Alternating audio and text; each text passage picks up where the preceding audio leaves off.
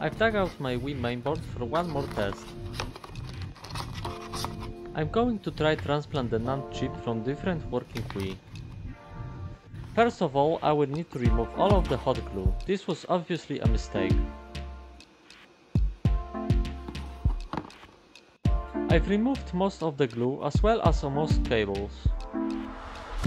In future I will use only magnet wire and definitely no hot glue. I've removed the old NAND chip. I might need it in the future. I store it inside the ESD bag and keep it safe for future. I think it stopped working because I've removed the C131, C132 and C24 capacitors. It might not be the case of course, but I will try to solder them in the back and check.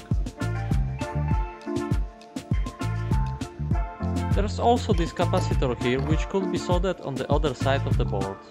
It should work on this spot as well, but I will solder it on the verified spot. You can see here the correct place for this capacitor.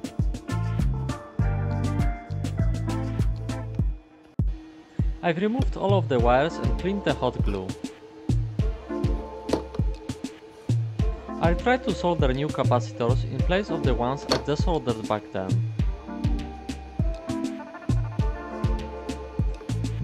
I've grabbed the old Wii mainboard from my storage. It's the 6-layer one, but it should do.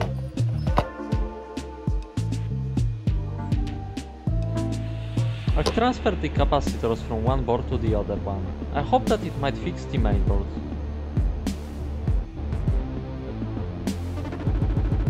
I've soldered that C24 as well.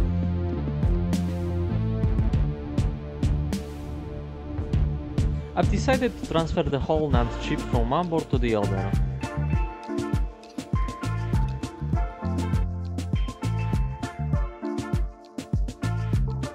I've desoldered the NAND chip using my hot air station. It wasn't that hard.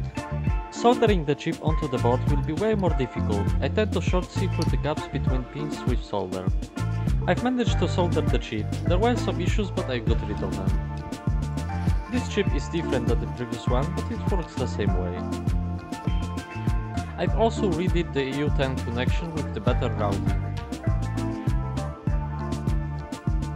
I've soldered the voltage regulators as well as video cable, and now it's time to see if it works.